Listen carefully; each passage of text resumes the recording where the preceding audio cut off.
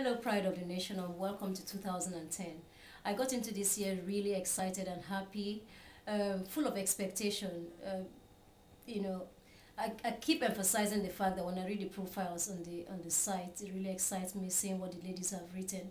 And I see that, Project 101 went on very well, which is really encouraging to me and to the few who got themselves really involved in Project 101.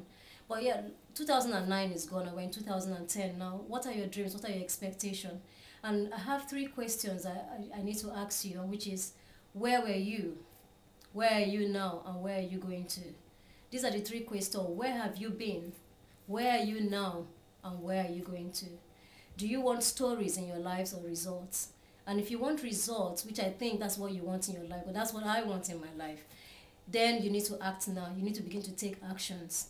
A lot of us do write resolutions, New Year resolutions, but I think I don't remember the last time I wrote one, a New Year resolution. I write goals. And honestly, if you write like 20 resolutions or 20 goals, you end up at the middle of the year or towards the end of the year finding out you haven't even done number one.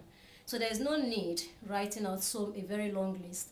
But what I would say to you, POT, is that this year should be a different year for you. This year should be a year that you have achieved something and you can look back and you can say, yes, I've achieved this, and you're happy and you're fulfilled that you've achieved this. So what I would encourage you to do is, what is that one thing?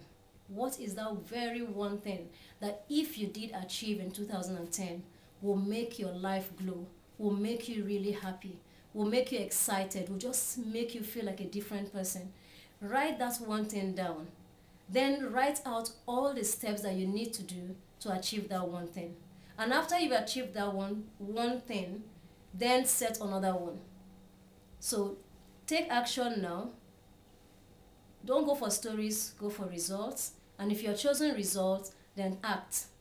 And by acting, choose one thing in your life right now that if you did achieve it, would make you really, really happy. I wish you all the best in 2010, and I look forward to hearing about that one thing you've chosen and how you've achieved it. Welcome to 2010.